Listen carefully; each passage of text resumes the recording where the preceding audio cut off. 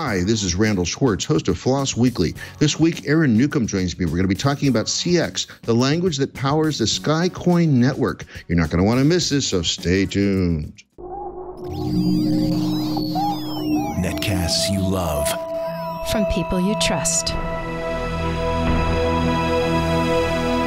This is Twit. This is FLOSS Weekly with Randal Schwartz and Newcomb. Episode 536, recorded July 3rd, 2019, CX. This episode of FLOSS Weekly is brought to you by CashFly. Give your users the seamless online experience they want. Power your site or app with CashFly CDN, Content Delivery Network, and be 30% faster than the competition. Learn more at twit.cashfly.com. And by DigitalOcean. Deploy and scale your app seamlessly on the simplest cloud platform. Join over 150,000 businesses that use DigitalOcean. Sign up today and receive a free $50 credit at do.co/twit. It's time for FLOSS Weekly, the show about free, libre, open source software. I am your host, Randal Schwartz, Merlin at Stonehenge.com, bringing you each week the movers, the shakers, the big projects, little projects, projects you may be using every day and totally unaware of it, projects you might want to download right after the show and play with. Today's probably one of those. Joining me once again is my lovely and talented co-host, Aaron Newcomb. Welcome back to the show. Yeah, thanks, Randal. Glad to be here. Cool, and you looks like you're in your wife's half of the makerspace. Yeah, my little home office here that doubles as the makerspace. All the makerspace stuff is this way. You can't see it. Well, I can't say that because all of my retro computers, or some of my retro computers, are stacked up in the back. The ones that I'm working on. I've been getting into vintage computers lately, and so I think there's an Atari 800 XL back there. There's original NES. I see a Commodore. Yeah, and some other stuff. So, and this thing, which I'll bring in. This little thing, which I just finished up, I'm very proud of it. My buddy saw this little arcade thing that you hook up to the TV at a Bed Bath and Beyond, and it's got a couple buttons. It had this nice little kind of deep case here with like a real joystick or semi-real joystick on top. It has real switches inside. He's like, "Hey, could you put a Raspberry Pi in this and turn it into like a so you can play any game?" I was like, yeah, sure. So I just got done with that. That was kind of a fun project to do. I wish I had your spare time. I don't even have anything close to that. But well, that's I said I just got done. I didn't say it took me. It took me a small amount of time. I've been working on it probably for about 3 or 4 months, actually, on and off. So, but it's nice when you get done. You feel like, I did something. Yay. And I'm in the same place that I was last week, which is what we call the Tijuana kitchen set. If you'll see the refrigerator back there with the one magnet that's moved, and so far nobody has discovered it yet. Nobody has told me about it yet, about which magnet has actually been moved, even though the rest of them have been in the same place for 4 years. I am once again south of the border, practicing my Spanish, eating a lot of tacos and other wonderful food. Occasionally pizza, though, not on my diet, but I do it anyway. And having a great time here. Today, wonderful show, as it always is. We've got a couple of guests actually on today. We've got, scroll. We've got Amaury, Hernàndez, Águila, and Inge, Wallin. Hopefully I pronounced Inge's name right. I didn't ask about that. And they're going to be talking to us about CX. CX is a general-purpose, interpreted and compiled programming language with very strict type system and a syntax similar to Go. CX provides a new programming paradigm based on the concept of affordances, which I was trying to read through the documentation to see what that really was all about. The only thing I really know what this is about is that they wanted to be on the show to talk about how they compile this down to essentially the Ethereum blockchain language, so that you can write contracts in CX for your blockchain transfers and things like that, and not just coins, but also like the whole idea of being able to say have say consensus for a vote or something, things like that. This stuff. I mean, blockchain's interesting. I still think, I don't know, I might be convinced at the end of the show, but I still think I'm not quite convinced yet that we have the right problem set for blockchain yet. But maybe these guys will convince me finally. I still think it's like an idea whose time has not yet come, or an idea that never needed to be done. I don't know. We'll see. I'm hoping our guests can lead a little bit to that. Aaron, what do you know about this so far? Well, not much, really. Only just what I've read. I'm kind of interested in, why we need a programming language that focuses on blockchain. I'm not really sure about that. And also just, it is interesting, back to your blockchain point. We have at work, one of our customers is NASDAQ, and they have they're using blockchain actually in production for some of their customers. And every time I hear that, I think, wait a second, NASDAQ is using blockchain? Like it just doesn't compute fully. Like, why do you need to do that? Is it just because it's a buzzword and it's popular, or is there must be some benefit if you're using it in production that you're actually seeing from using blockchain? And lots of other customers, even in healthcare, I've talked to customers that are using blockchain. There's one that I probably shouldn't mention, a large healthcare institution here in California that's using blockchain for some stuff. And I heard about it and I was like, really, blockchain? So it does surprise me how much it's coming up actually in production at large companies that are actually finding uses for this technology. So we'll see. Maybe its time has come, or maybe it's a fad. Who knows? So that'll be interesting, because there's like multiple questions I really need answered before the end of the show here. So this is going to be really fun. But before we get into that, I do have a very important message, because this episode of FLOSS Weekly is brought to you by CashFly. Give your users a seamless online experience they want. Power your site or app with CashFly CDN and be 30% faster than the competition. No matter what industry your business is in, if your website is directly tied to company revenue, give your customers the fast downloads they need with CashFly. CashFly CDN delivers rich media content up to 10 times faster than traditional delivery methods and up to 30% faster than other major CDNs. Backed by a 100% SLA, CashFly guarantees the best user experience for all your customers, no matter where they are or what device they're on. Join the thousands of others who trust CashFly's reliable network, including LG, Microsoft, Adobe, and Ars Technica. Say goodbye to logging in multiple times a week, or worse, even daily, trying to track your CDN usage. No billing spikes. Get a custom plan tailored to your CDN needs based on yearly usage trends. On average, customers who switch to CashFly save more than 20%. Just imagine what you could do with that 20% and your time. And just for Twit listeners, CashFly is giving away a complimentary, detailed analysis of your current CDN bill and usage trends. See if you're overpaying 20% or more for CDN. Learn more at twit.cashfly.com. That's twit.cashfly.com. And we thank CashFly for their support of FLOSS Weekly. So let's go ahead and bring on our first guest. That would be Amaury Hernàndez Águila. Welcome to the show. Hello. Thank you. Hi. And where are you speaking to us from? I'm in Tijuana, in the same city that you are currently in. Yeah, let me wave in your general direction. We talked before the show about where you actually were. So you're slightly down over there. So I'll wave in your general direction. Hello, and I'm waving. Okay, good. I would see you waving, except we don't have a video of you. We just, for those who are watching the video, which is some of you, we actually only have a still picture of him, and he's in front of some wonderful mountains and probably somewhere nearby. So anyway, that's good. And then let's also bring on Inge Wallin. Inge, welcome to the show. Thank you. Cool. And where are you speaking to us from? Well, I'm currently back in my home in Linköping, Sweden, which is not exactly near the southern border, but more south than north. Okay, so I'll wave in your general direction, which is way over there to the east. It's going to be a long way. I was actually, I think, did my cruise ship? We went to Norway, so it's probably close to where you are. Probably not, but finally above the Arctic Circle while the sun was above. So I actually saw 3 days with no sunset, which was really, really bizarre. I'm sure you get that every year, so you really don't care, but it is sort of cool. Anyway, so let's start with Amaury. Let's talk about what problem are people solving when they're reaching for CX? When they are trying to install it? Do you mean that? No. I mean, why would somebody use CX instead of something else? Oh, okay. First of all, I think that you said that people can use CX to create Ethereum smart contracts. I'm not sure if you said that, but we're not using Ethereum. We're using our own cryptocurrency from Skycoin. It's actually called also Skycoin.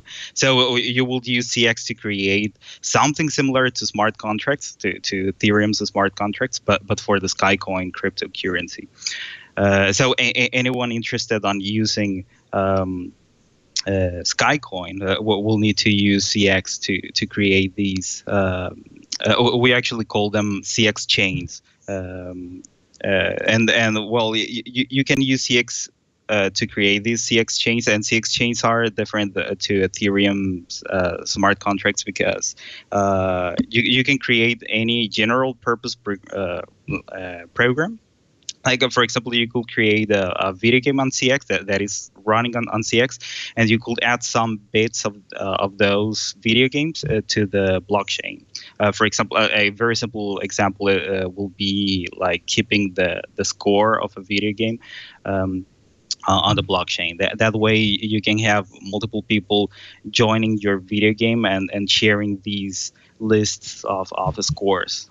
They will be synchronized and people won't be able to tamper with that information. Well, so what's different about blockchain that isn't just about having a database that everybody shares? Well, as I mentioned it in my email, I'm not a cryptocurrency expert, so I might be wrong, but as far as I know, the biggest difference with blockchains and normal databases are this built-in security that you get from the blockchain, that you have to sign every block, and you need to guarantee that block came from a series of blockchains.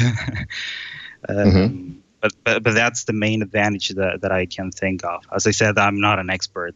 Maybe someone else could say. I'm the developer in here. And so you're not really like the crypto guy. So what is it that invited you or inspired you to write a brand new programming language just for this? Oh, okay. Well, one of the alternatives was to use Golang directly, because Skycoin is developed in Golang. But the main advantage of creating our own programming language was freedom. Like we can experiment with any ideas that we have, for example, affordances or even the CX chains. It would have been far more difficult to develop CX chains using pure Golang, and instead of using our own programming language where we can implement all our ideas. For example, we are trying to keep as close as possible CX to Golang. Like we are using the same syntax, same semantics, the same ideas. But if we want to change something, it's easier, and it is possible if we are doing it in our own programming language instead of having to change Golang, which will be it's not impossible. We could create a fork of Golang, but that will be far harder. So yeah. And so what would I do with all this? I mean, I still don't know the problem space that this is solving. Can you give me a bit more hint? Not really. I have been focused on developing the programming language and integrating Skycoin with that. So I think Inge has been doing some more research about that. Okay, Inge, you want to take that question then? Yeah, well, I think I would like to take a step back before I answer your last question and address the first one. What is actual blockchain and what is it good for? So basically what Amaury said, that it's a public ledger, it's true. It's nothing more than that in its most basic form. And the big thing about it, the big deal that makes it worthwhile, is that it's not possible to cheat.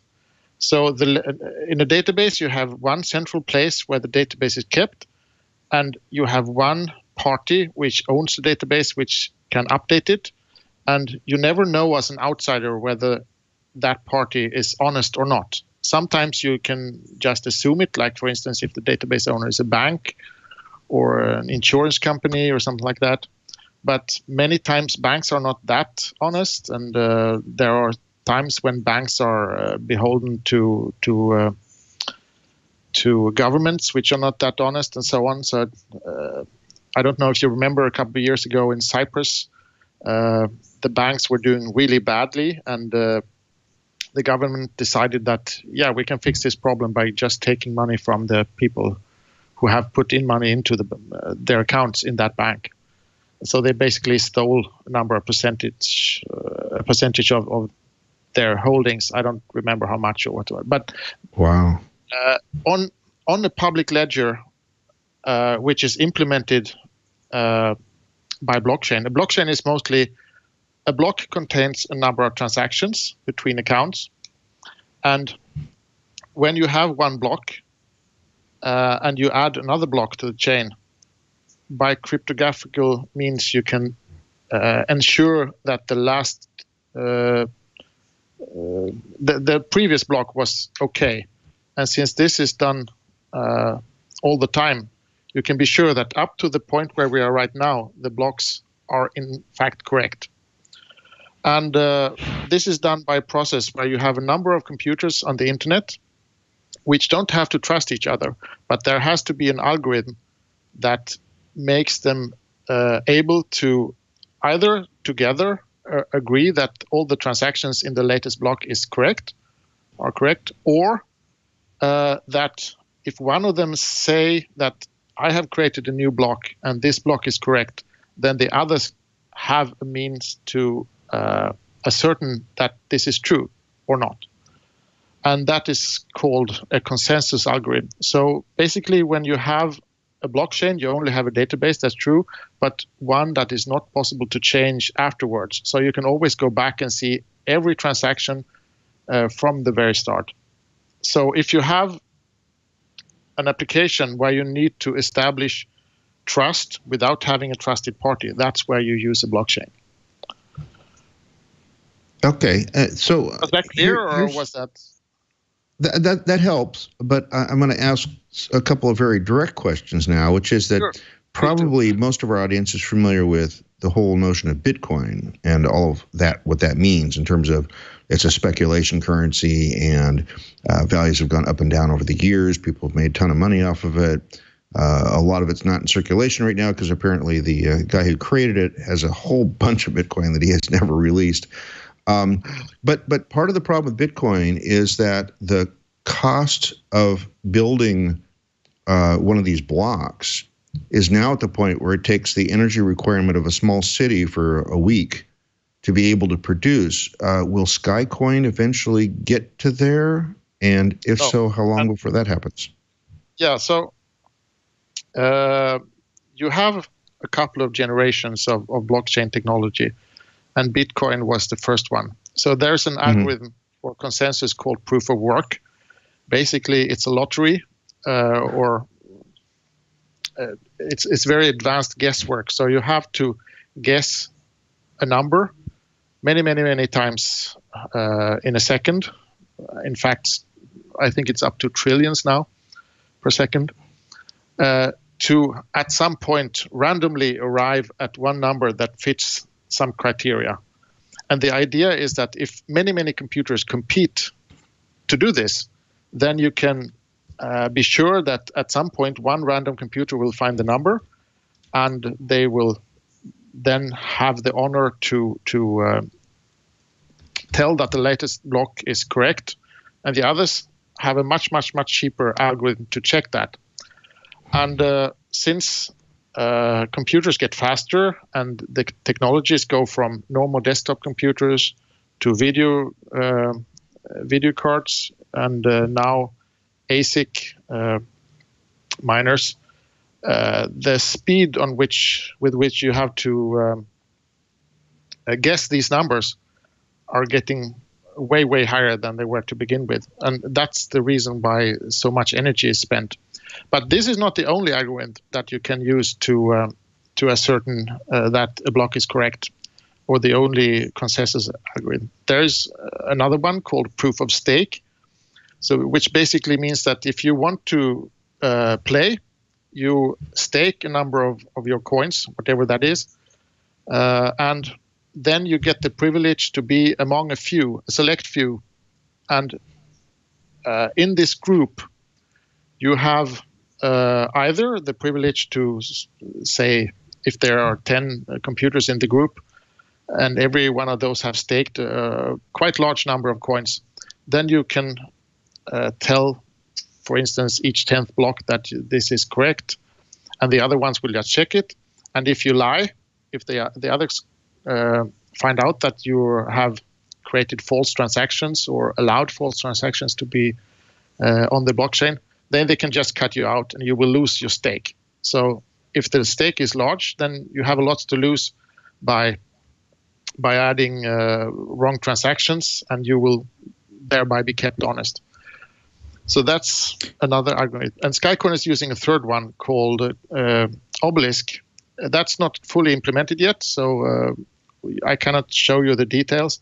But basically, it's called a web of trust. So you have something similar to proof of stake, except that the group which determines if a block is correct changes all the time, and you don't actually have to stake anything.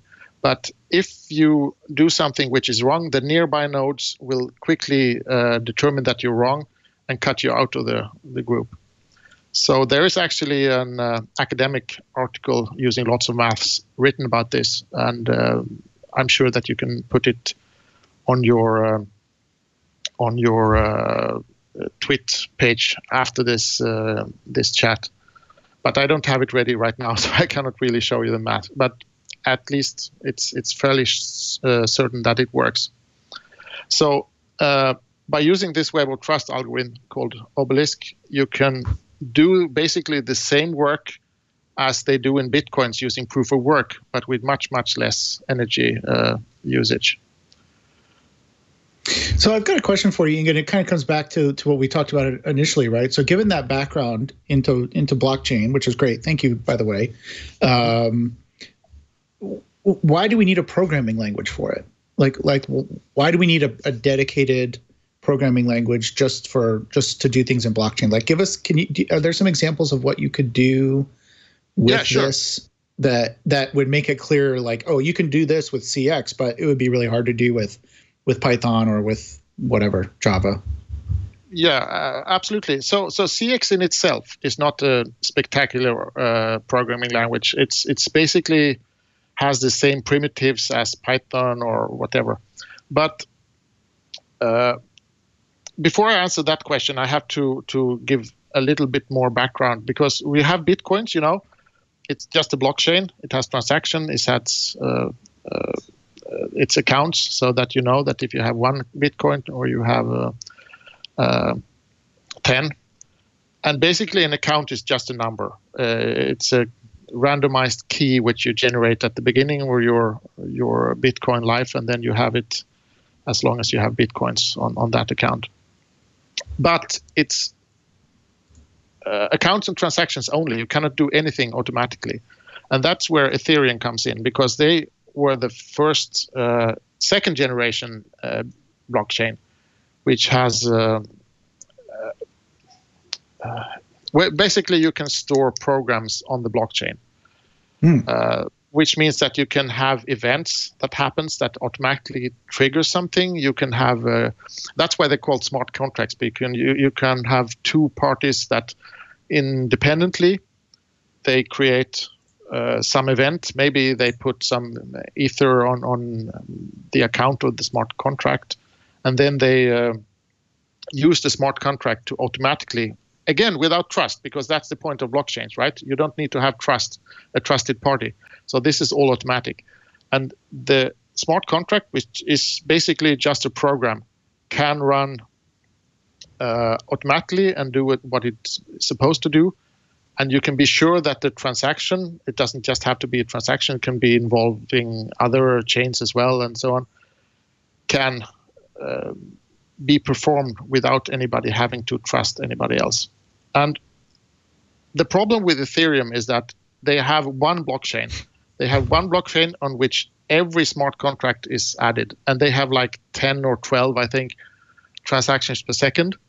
So when you have a popular application, a popular smart contract, this will just get blocked, if you want.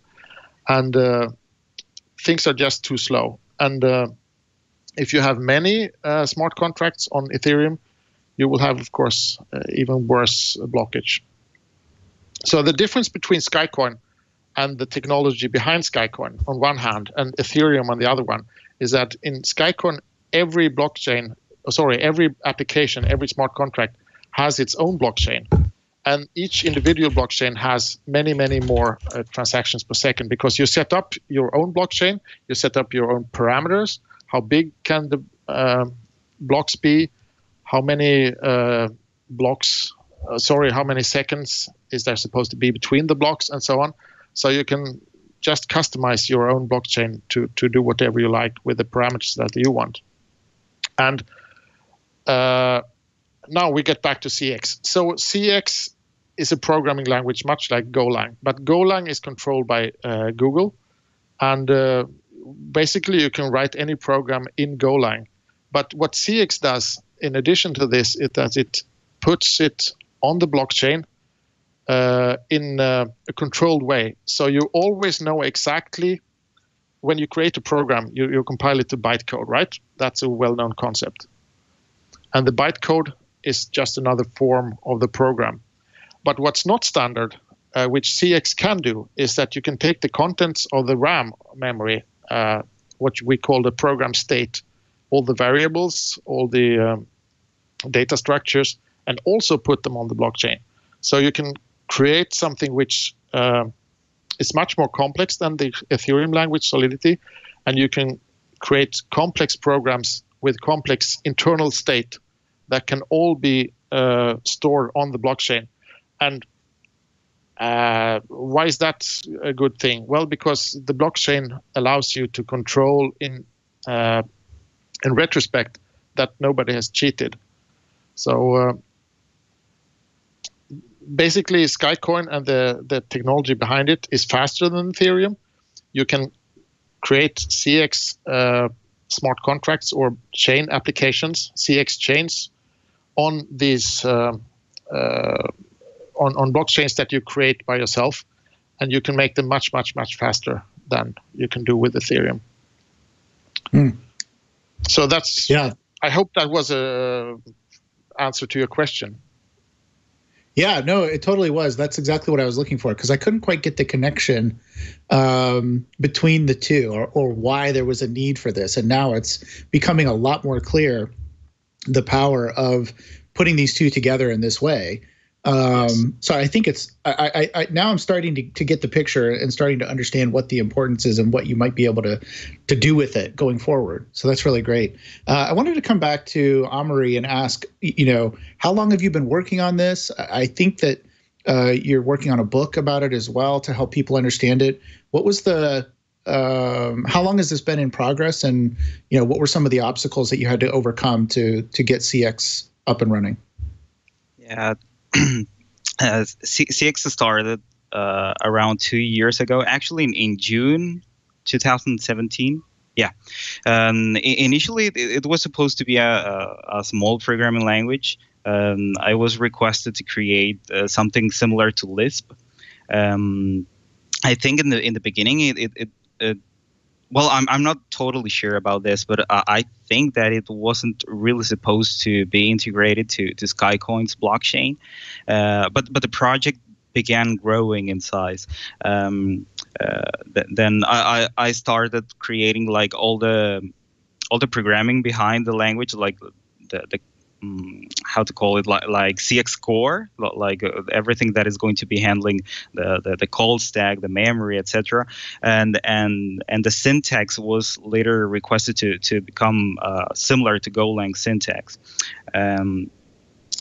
So the first year was focused only on developing all the main ideas, all the necessary components, but at a prototype stage. Then the first milestone, in my opinion, was when people started creating video games using CX. That was a very exciting moment for me, at least, because I was seeing people creating these. They are very small video games, but it was still exciting, like a Tetris clone, a Pac-Man clone, etc. And after that, we just focused on improving everything, like fixing bugs, improving the error reporting of the language, implementing more types, etc. And it was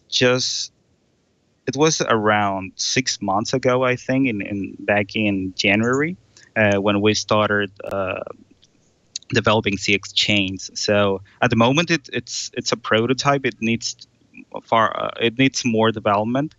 There are some bugs that we need to fix, some features that we need to implement, but we already have that prototype.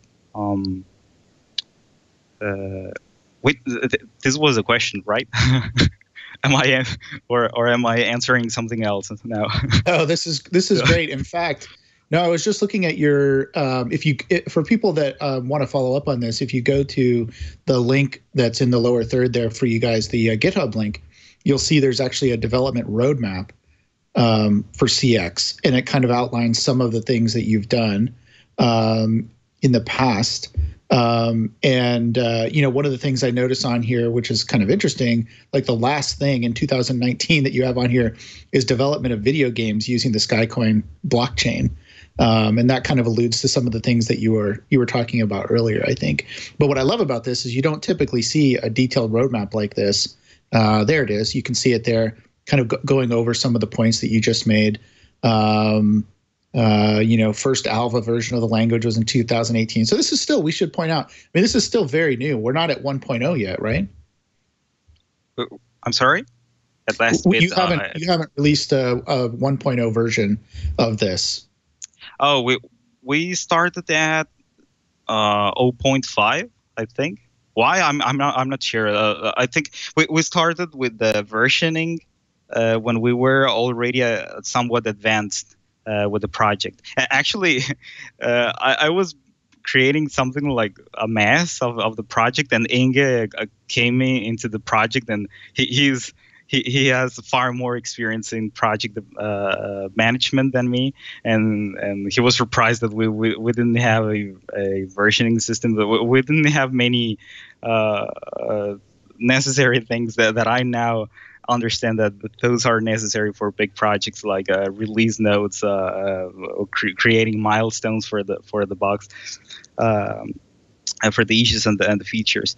So when we started versioning the project, we decided to start at 0.5. And currently we are at 0.7.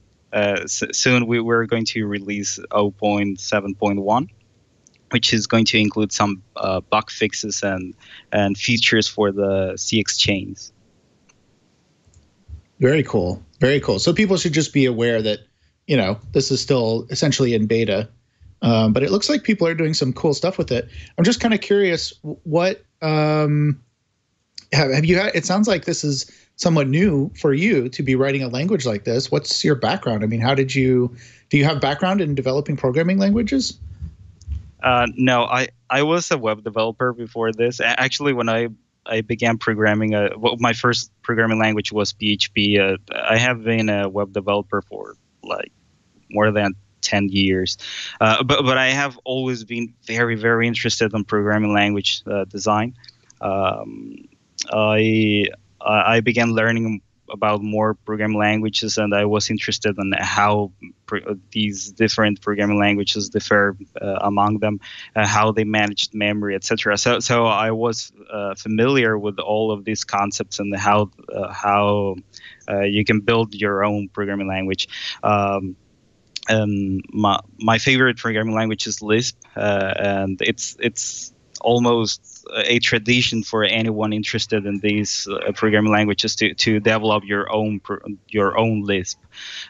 So I had some experience with programming language design, but my first real big project was CX. So I had the opportunity to implement some of the ideas that I had in the past, like for example in affordances, I talked with my boss. He was interested on these this mechanism called affordances, but most of the design of affordances come from some of my ideas. Obviously, I discussed these ideas with my boss, but he agreed on those ideas. And actually, if anyone who's listening to this webcast is familiar with Lisp, affordances are very similar to Lisp macros, but in my opinion, they are a little bit more powerful than Lisp macros. So, yeah. So I had never had a formal job related to programming languages design, but I have always been interested on this field. Well, I'm definitely going to have to ask you some more questions about affordances because I'm actually also a Lisp expert, but we'll get into that right after this very important message, because this episode of FLOSS Weekly is brought to you by DigitalOcean. Deploy and scale your apps seamlessly on the simplest cloud platform. Save your team time when you deploy with DigitalOcean. DigitalOcean is trusted by over 1 million developers. They make it simple to launch in the cloud and scale up as you grow.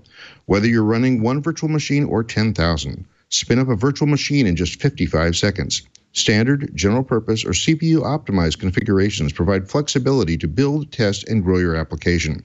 DigitalOcean has over 2,000 open-source tutorials with an easy-to-use control panel and API that lets developers spend more time coding and less time managing their infrastructure. Modernize your cloud infrastructure fast with DigitalOcean's Marketplace, a diverse catalog of pre-configured one-click apps. CloudBees, LAMP, Ghost, cPanel, Node.js, Jenkins, WordPress, and many more. DigitalOcean offers simple, predictable pricing. Always know what you'll pay with monthly caps and flat pricing across all data centers. Included at no additional cost. 24/7, 365 world-class support. Monitoring and alerts. 99.99% uptime SLA. Team accounts. Full DNS management. 12 global data centers. DigitalOcean is on a mission to simplify cloud computing so developers and their teams can spend more time building software that changes the world. Go to do.co/twit today to sign up and receive a free $50 credit. That's do.co/twit for a free $50 credit. DigitalOcean, designed for developers, built for businesses. And we thank DigitalOcean for their support of FLOSS Weekly. So talk to me about affordances. You said it's like a macro in Lisp. I don't understand that. Yeah. So you said that you have experience with Lisp? Yes. I like you more already. Oh wait, before we get too much further, then I'll give you my credential for that. I wrote the pretty printer in Emacs Lisp, and Richard Stallman called it brilliant, which is why he includes it in their distribution. So there's a little piece of me in every copy of Emacs. Oh wow! So you're a legend, basically. On many levels, we don't have time to go on all that. Let's talk about what the heck is an affordance? Please tell me about this. Okay, so well, the basic idea behind macros is that you can have like programs that are writing programs, right? Like you're going to be Okay, so affordances are going to be doing the same. You can have these programs that are going to be creating programs. Actually, the first application that I created using affordances to test this mechanism was I was going to say genetic program. I created a genetic programming algorithm. I don't know if you are familiar with that. But basically, we had CX creating these small programs in order to find a solution to a problem. But at this point, I consider affordances to be at least similar to Lisp macros. But later on, we expanded affordances to have access to like meta information about the programming language. For example, if you wanted to create a function in a CX program when the heap reaches certain size, I'm not sure what will that, what will be an application for that, but you can do that in CX. You can be querying how much memory left you have in a CX program, and you could create a function, or you could remove a function, or something like that.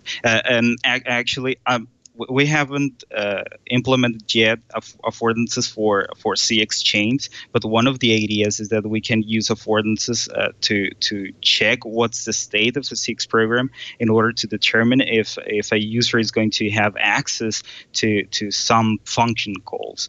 Like if a CX program can be aware of who is calling certain functions, and given certain conditions, you can determine if that user is going to be able to run that function or not. But that's for the particular case of CX chains. And I always try to focus on the general perspective of it, because I am designing the programming language. I'm not focused on certain fields. But yeah, in affordances you can use all this meta information to just imagine like it's macros with access to more information about the program. Like in a list macro, you could, for example, compile run the macro if the list is certain size. I don't know. That I'm thinking about that. But in affordances, you could ask, I don't know, that do you want to run a certain function only if certain number of functions have been created. Again, I'm not sure what will be an application for that, but you can do it. Sounds like you've added some level of introspection, which is sometimes dangerous, but sometimes really, really cool. So CX's primary target is the Skycoin blockchain. Do you see you have a vision for it being also outside that, just being used as a general purpose programming language? Just being used as a general purpose language, like not using any of the Skycoin technologies. Yeah, well, actually, CX started like that. You can just use CX to create a video game, for example, or a scripting program, but you could totally ignore all the aspects of the blockchain. But yeah, the main feature is these CX chains. Okay. Inge, I want to get you back in the conversation here a little bit. So you say you're the project leader, the managing whatever guy, the head poobah or whatever, right? So what's been the most difficult thing in bringing a new programming language into existence for you? Well, as a project, this is not a very big one. I manage at my day job a project which has 24,000 developer hours. So this is not very big. What has been a bit of a challenge is to get into the code, because it's pretty complicated. As you probably know, if you have implemented a programming language before, it not only involves a parser and runtime or bytecode generator. Sorry, bytecode generator, not Bytecoin. Yes. It also involves memory management and a garbage collector and so on. So it's quite complicated. Amaury is very, very good with the code. He can quickly find issues and bugs, and there are some really complex interactions between different parts of the CX interpreter, and he always manages to find what's wrong in the end. But as a general programming project, it's not very complicated to manage at all. I just added some well-known methods of open source with using issue trackers, and he mentioned milestones. We have well-defined targets for releases. Which issues are we going to fix now, and which are we going to wait with until later? And all of that is just standard practice in programming projects, I think. And so what's this written in? CX itself is written in Golang. Okay, good. I sort of guessed that, but I'm just kind of waiting to see what you guys actually say. So how do you test something like this? Do you have a big test suite that can make sure you don't regress on bugs or make sure that it's extended? Yeah? Yeah, we have two types of tests right now. We have so-called regression tests, which means that every time somebody register an issue or a bug, if you like, then we create a test for it to show that, there is indeed a problem. And then when we fix the bug, the test goes from non-passing to passing, and everybody's happy. And then we keep that test forever. So that particular problem will never come back. So that's one type of test we have. Then we have unit tests for different parts of the internals of CX, and product tests or black box tests for some parts of the language, so that we set up, for instance, just to pick an example, we have one test file with lots of tests for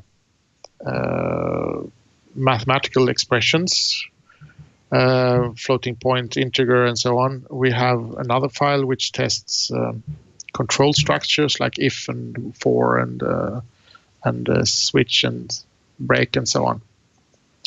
So every time there is a new problem, we try to just write a test before we write the code that fixes the problem.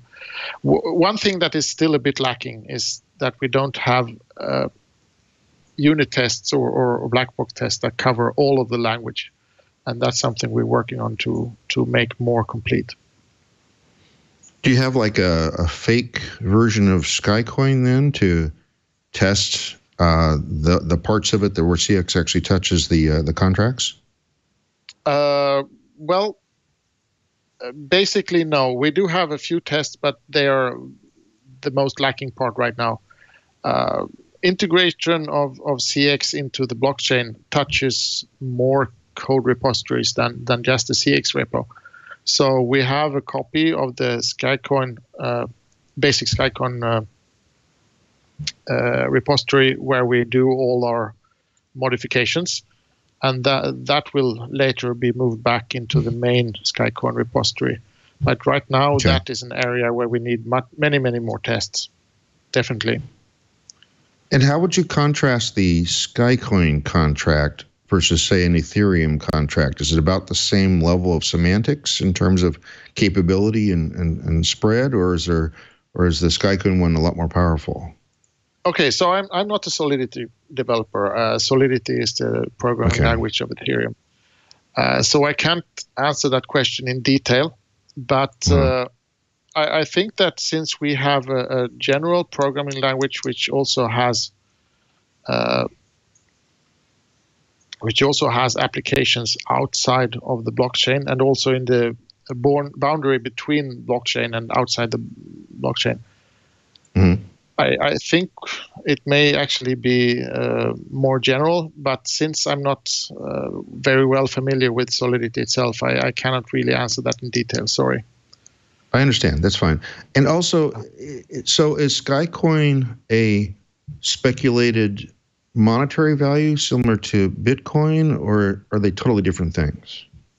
Well, okay, so I already outlined the differences in technology. For instance, the consensus algorithm, Obelisk versus proof of work. So basically, I haven't been in blockchains extremely long. I mean, the founders of SkyCoin have been there since 2011. That's from the very, very beginning. Some of them even worked on Bitcoin to begin with. But what I have come to understand is that there are some blockchain or some coins which have utility, and some which are just general copies of Bitcoin with some maybe intended use, but which is basically interchangeable with any other crypto coin. And the big use case for SkyCoin is the system called Skywire. So there is going to be a meshnet the founders of Skycoin, they don't really trust the current internet because, as you well know, ISPs, they sell your data, who you're connecting to, and they sometimes even read the connections between you and the servers and read what contents is being transferred. They sell that data to advertisers, and they deliver data to governments, and some governments can handle that, but most cannot, and so on. And basically what they want to do is to create a new internet which is built up from small nodes which connect to each other, and everything is encrypted all the time. And the way that this will be paid for by the end users is using a feature of Skycoin called coin hours. So basically there is a limited amount of Skycoins, namely 100 million of them. And every hour that you hold a Skycoin, you will get assigned a so-called coin hour. So if you have 100 Skycoins and you hold them for 1 hour, you will have 100 coin hours. And this is much like gas, for instance, on the Ethereum network. So you have one currency, which is the base currency, and you have another currency, which is derived from it, and which is then used for transaction costs. So right now, the coin hours are used for paying for transactions on the Skycoin blockchain, and it will be used to pay for internet access on the Skywire network. And since people will hopefully want to have very good internet, which is also secure, they will want to pay for it, and therefore they will need to buy Skycoins so that they will get the coin hours to pay for the actual services. Is that the answer to your question, or? Yeah, I think that does answer the question, but now my mind just went, you could probably tell by my expression when John cut the camera to me, I'm like trying to process all this about Skywire now as well. So basically, I can get back to what I was originally saying. I think there is a big difference between cryptocurrencies that have an application, a utility, and which is tailored to that utility, and those that do not have that. Bitcoin does not have that. So, for instance, if you have just the Skycoin blockchain, it could easily just replace Bitcoin, because Bitcoin is a slow variation of Skycoin, if you want to describe it that way. But the other way is not true. So if you have, for instance, a Skycoin which indirectly pays for services on Skywire, you have something which is not interchangeable with anything else. And that's what builds value in the long run. Right. So that's why I think that Skycoin will actually be successful where many others will not. Yeah, interesting. Yeah, I'm gonna have to do a little digging on Skycoin now. This got me interesting both in it's one of those episodes where I got interested in both CX and in Skycoin. Let me just ask you one quick question. Sure. Just in terms of examples, I mean, what would you say is the most interesting example that you've seen someone do so far, at least with CX? Well, you have to remember that CX chains are just a month old. So before that, there was no way to interact with the blockchain.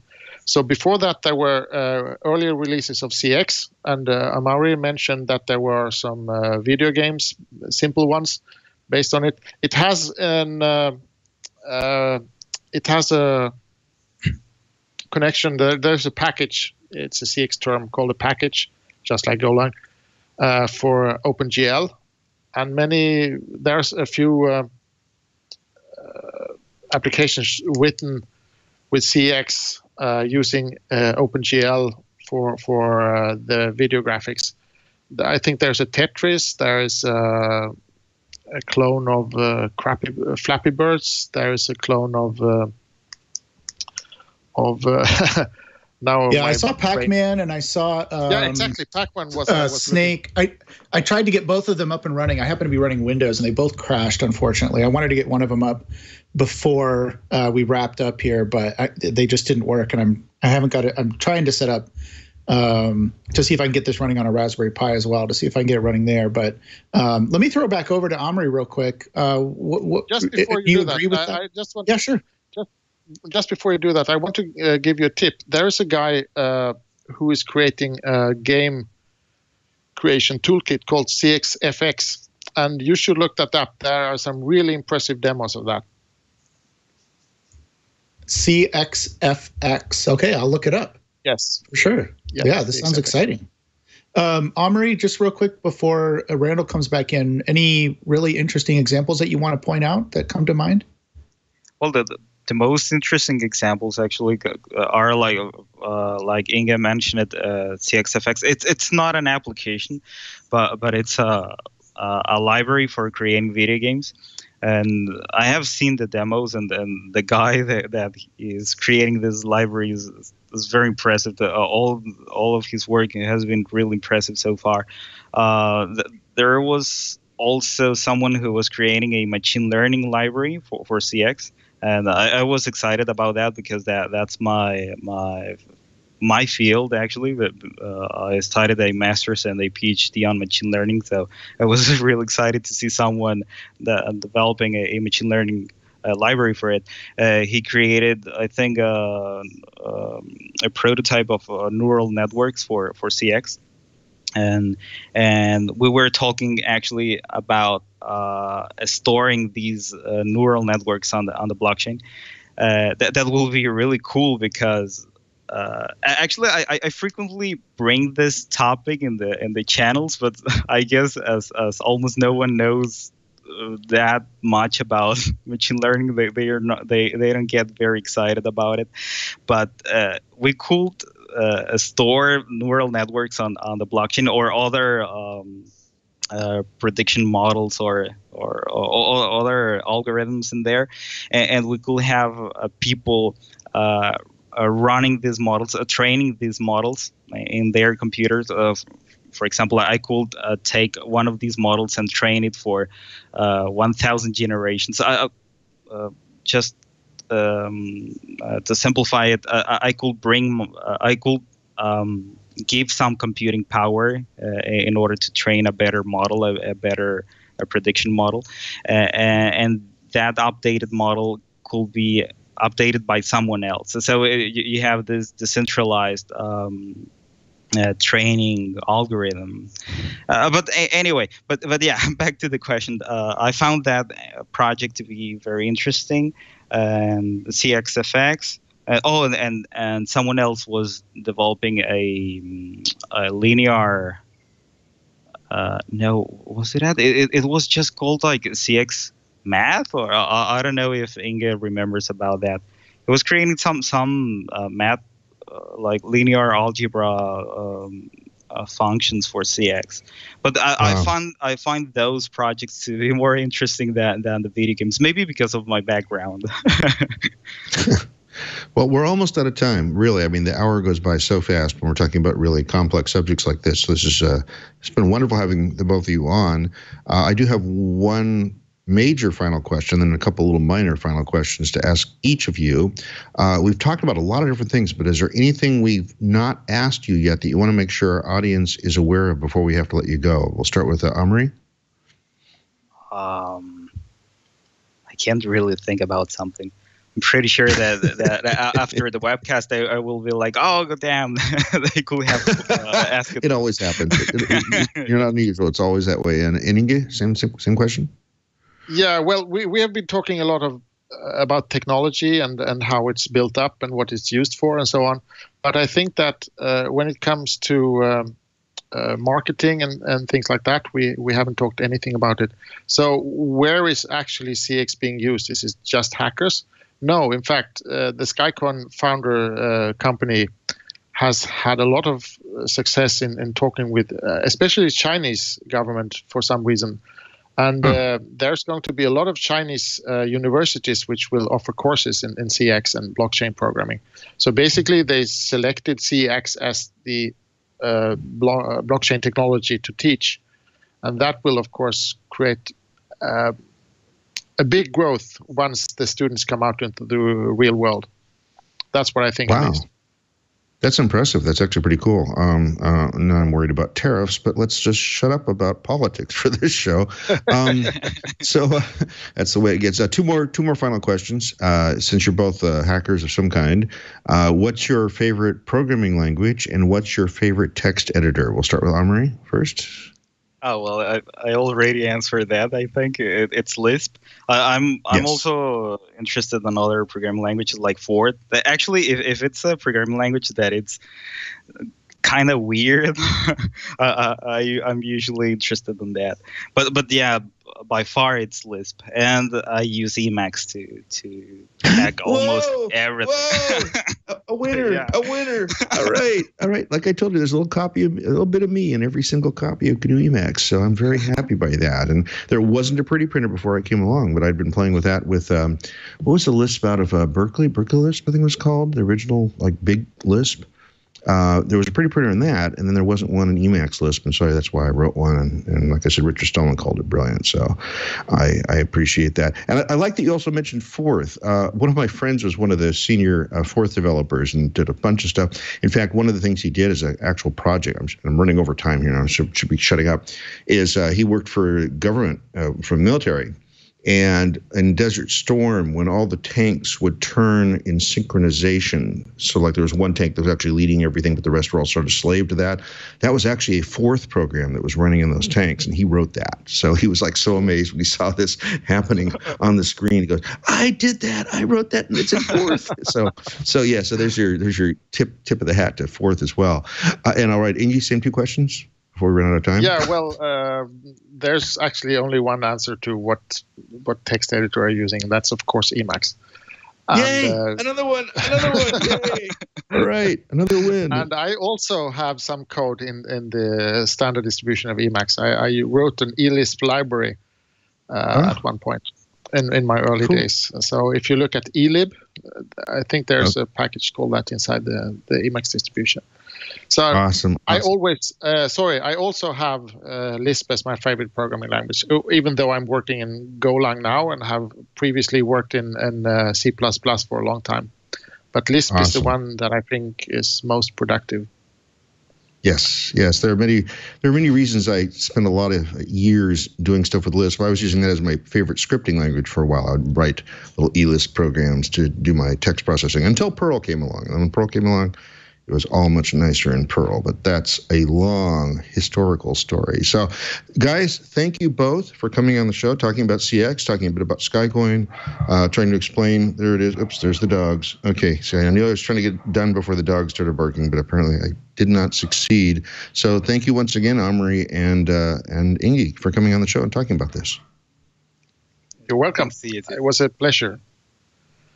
Awesome. So that was Amaury Hernàndez Águila and Inge Wallin talking to us about CX. What do you think there, sir?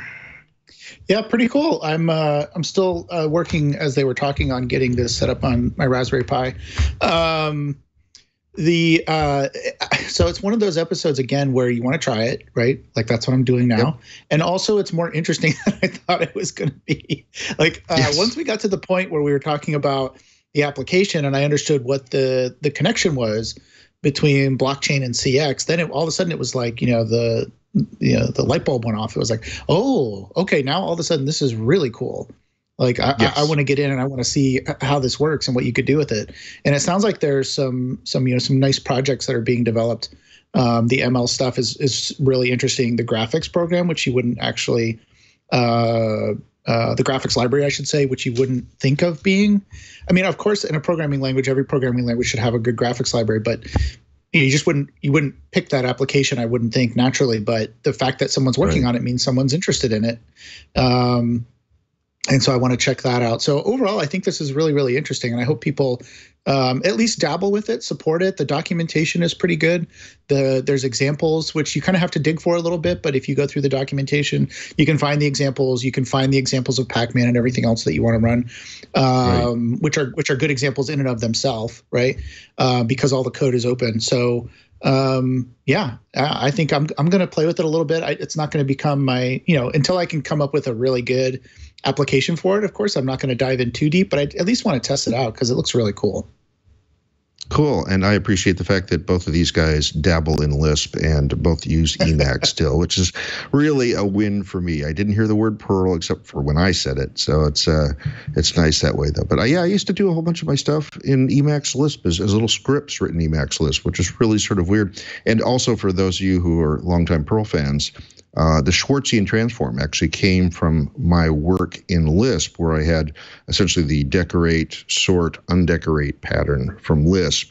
I just copied that to make that the Schwartzian transform in Perl. So it's nothing new, but I got my name attached to it. Not by me. I'm not that vain. Another fellow Perl trainer of mine also invented that. Anyway, so let's talk about what's coming up because we're really running over time now. Micronaut is next week. That's a modern JVM-based full-stack framework for building modular, easily testable microservice and serverless applications. The following week, I will be at OSCON. I've got Rachel, I murder her last name, Romuliotis. Sorry, Rachel. Rachel has been on the show a couple times before. I'm actually going to be interviewing her on site in Portland at OSCON to talk about what's new this year, or what are the big innovations and all that sort of stuff. Might be preempted if with somebody else if there's actually a big announcement happening, and I'll know that Monday or Tuesday. But otherwise, Rachel's on the show doing a great time with us. Justin Rioch is going to be after that. We haven't picked the topic yet. He's given me a laundry list of things he's an expert in, of free versus open source, modern enterprise built on open source.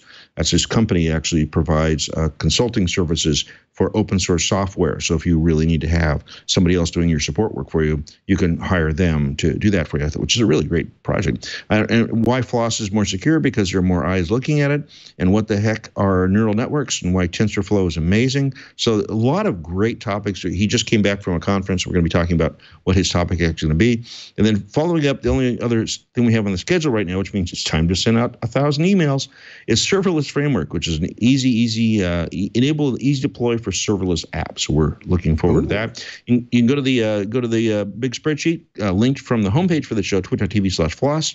And if you go to that spreadsheet and you see on there that there aren't the people you want on there, well, here's how to get that to happen. You talk to the project leader or the community coordinator and have them email me, merlin@stonehenge.com. My address is on that page. You don't have to write it down. Just have to know twit.tv/floss. That's the only thing you need to know. And go right to there. We have a live stream at 9:30 a.m. Pacific time on Wednesdays at live.twit.tv. I don't know if we took any questions this time from there. Wasn't a lot of activity. Well, we always take a number of questions. Sometimes the number is 0. That would be today. You can follow us at FLOSS Weekly on Twitter, and eventually I'm going to get a medium.com publication that you'll be able to link to and follow on that. You can follow me at Merlin on Twitter, MERLYN. I'm going to be, again, at OSCON in just a few weeks, hanging out with Rachel or whoever else is announcing something this week or that week. I'm going to be at DragonCon in Atlanta on Labor Day weekend. I'm going to be giving my Flutter talk, and we're going to build an entire app that will run simultaneously on iOS, Android, desktop, and web, all from the same code base. It's going to be amazing.